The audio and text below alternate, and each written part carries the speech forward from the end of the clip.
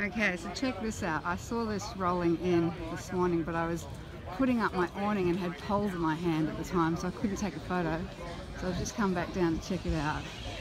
This is the craziest thing I've ever seen. Actually, I've seen a few crazy things at this show, but this is really cool. This is the Super Bugger.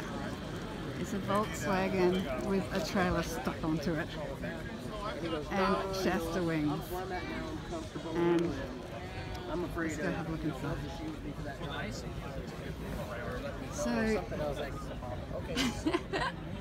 So that's where they drive. There's actually a steering wheel in it.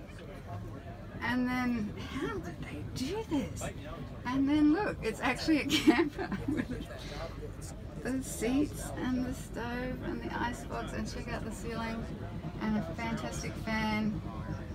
And that is the Super Bugger. Very 70s, very cool. Everyone's like, what is this thing? Check it out.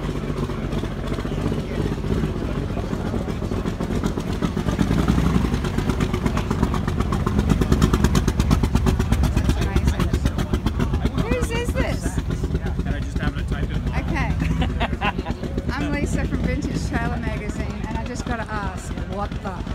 It's a 77 Super Bugger. There was a company out of Costa Mesa, California back in the 70s called Super Campers, and they made about 300 of these. Oh, so they actually made it like You can buy them right off their showroom floor with a new motor, new transmission, I full thought it was warranty. just you just doing something crazy. No, I put the Shasta wings on it. Yeah, well, that's crazy. Yeah, but I put a big motor in it, lowered it, did four-wheel disc brakes, and That's amazing. ready for camping. And what year is it? It's a 77 is when they made it. 77. And your name is? Tom. Tom from where? From Olympia. Olympia, Washington. Nicely done. I saw you rolling in, but I had an awning pole in my hand at the time, so I was like, I'm going to chase that man down. So very nicely done. Thanks for letting me look around. You bet. Thanks a lot. Okay. So there you go. It's a genuine thing. It's a Super Bugger.